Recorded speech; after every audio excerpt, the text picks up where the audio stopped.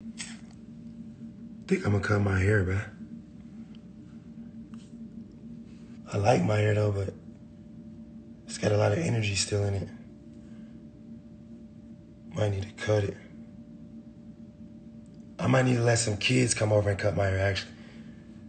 I wanna let some random subscribers come and cut my hair. And then I'm gonna get a barber to finish it off, make it look crispy. Dang, I only grew my hair because of Leon. That's crazy. Yeah, I need to cut it. Cutting the hair, man. Didn't even get to 10 million yet. Don't even matter. Gotta cut it, man. Release the demons. This joint got long though, bro. And it's folded and rubber band up. Can't even see the length. I'm gonna cut it though. Listen. Everything that's happening is my fault. We already know that. I've been saying that this whole time. I did wrong time after time. So I can't even be mad. I've seen a lot of people, saying, CJ probably going crazy. No. CJ probably mad? No. Because I already did it to royalty. I mean, everything that she's doing, I already did. So it's just, it's payback. I'm a fan of karma. I understand how it works.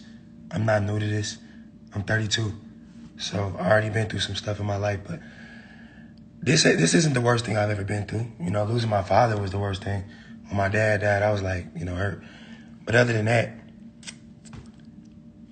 I gotta cut the hair, man.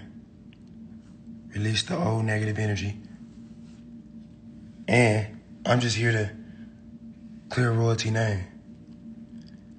Royalty deserves to be happy, and her kids definitely do. I mean, I always thought they was happy, but clearly she was unhappy. And I saw that. I didn't watch her live, but someone screen recorded it and sent it to me. And royalty was like, don't buy jewelry, don't buy cars and clothes. This is what you're supposed to buy, a warehouse with toys in it. Well, if that was the case, then why did you spend the money too? I'm not the only one with jewelry. All the kids got jewelry. Royalty got jewelry. We all got designer. Not just clothes, we got designer. We didn't went to the Gucci store and drop 50 racks on clothes. So, I mean, I'm cool. I like what Funny Mike doing. His stuff is cool. I never even seen his warehouse until the live they screen recorded and sent me. Jumpy houses.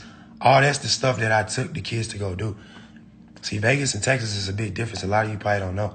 Vegas is way more expensive to live and build on than Texas.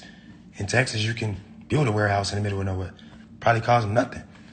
But Vegas is a big difference. And like I said, royalty know the real me. I've spent a lot of money, millions of dollars on her and her family. Just for them to say things like, I spent it all on myself. That's cap. I mean, the whole world got eyes. Everybody see what really happened. Everybody see what's going on. I'm not the only one that looked rich. We all played a role in the show.